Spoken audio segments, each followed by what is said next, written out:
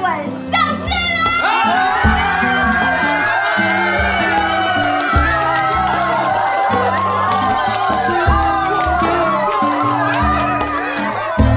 终极一吻在1个月前正式上线了，而且不到3天就成了乙女游戏下载榜的冠军。而我呢，也升职做了组长，带领我的团队投入到《终极一吻2》的创作中。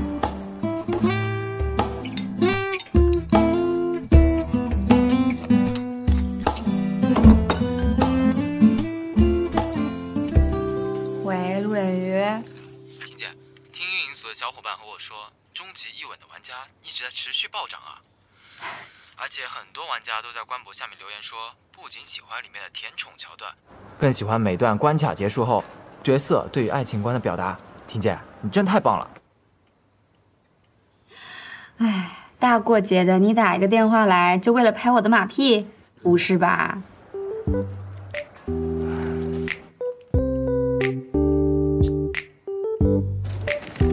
婷姐，你策划案写的怎么样了？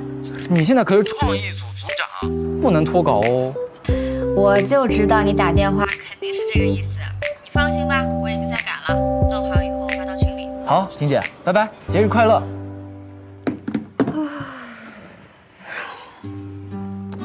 在游戏里面，我做了一个开放式的结局。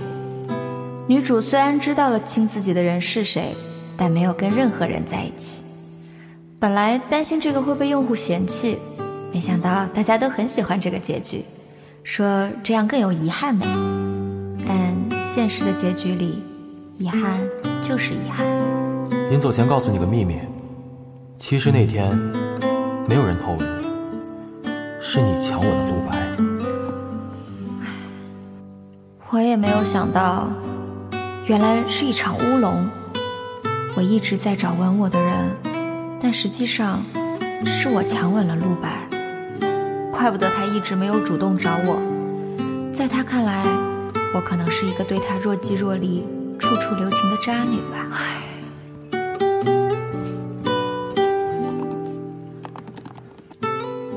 这就是我的故事了。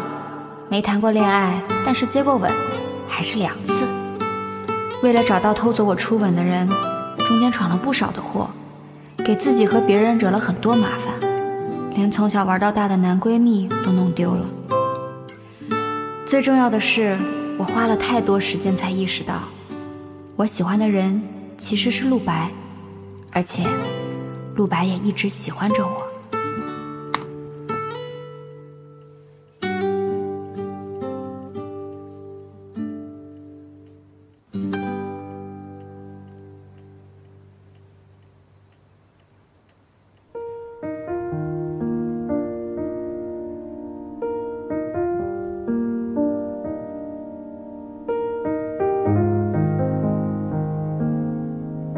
我们暗恋对方，但还是错过了，可能还是缘分没到吧。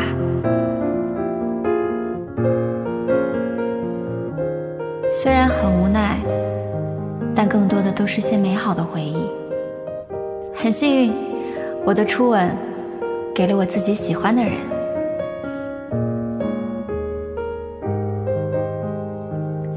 好了，不用这么难过了。我现在每天都过得很充实，这就足够了。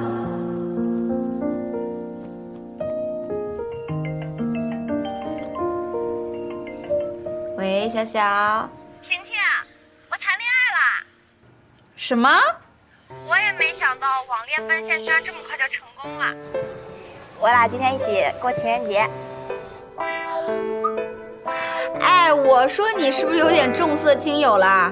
大过节的我在赶稿，你告诉我你谈恋爱了。哎，喂，李小小。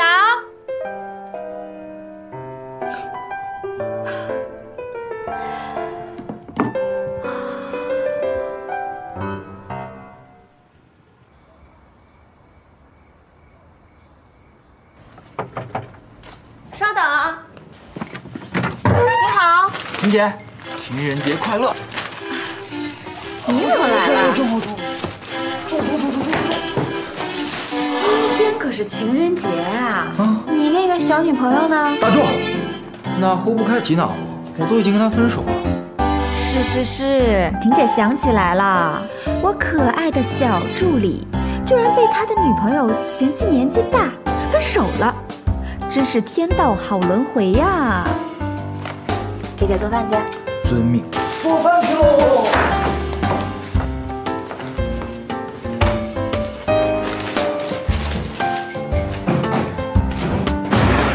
你怎么回来了？哎呀，别提了，巴厘岛的巴黎水太难喝了，实在待不下去了。陪你回来过情人节好不好呀？有人可比你抢先一步啊！抢先一步过来当厨师的，来得早不如来得巧。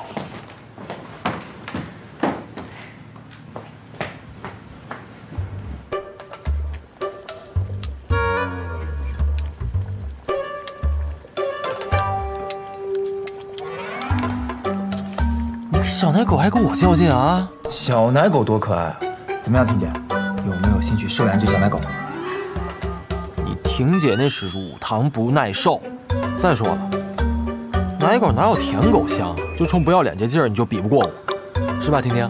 我算是看出来了，你们二位是专门来恶心我来了，还让不让人吃饭？咱俩是有点恶心人了啊。但是有一个人呢，你绝对不恶心。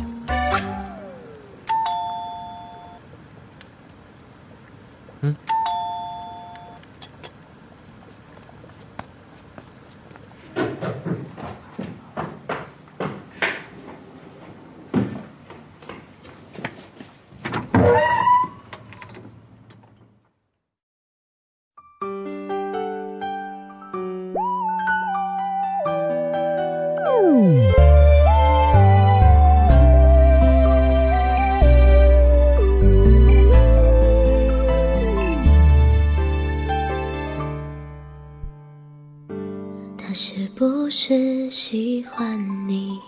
不要着急打断这话题，你这样沉默不语，我失去了开口的勇气。那天是何时时机？心里的话想要告诉你，因为你温柔细腻，是留在我心里的印记。想第一时间融入你的呼吸，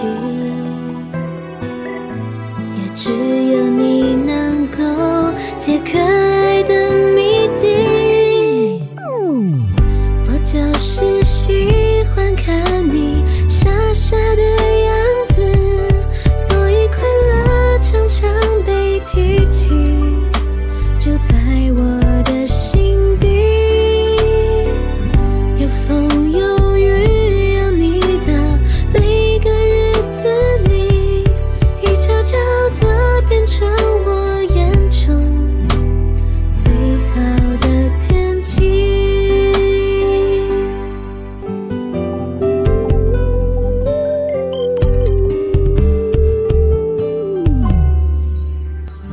那天是何时时机？心里的话想要告诉你，因为你温柔细腻，是烙在我心里的印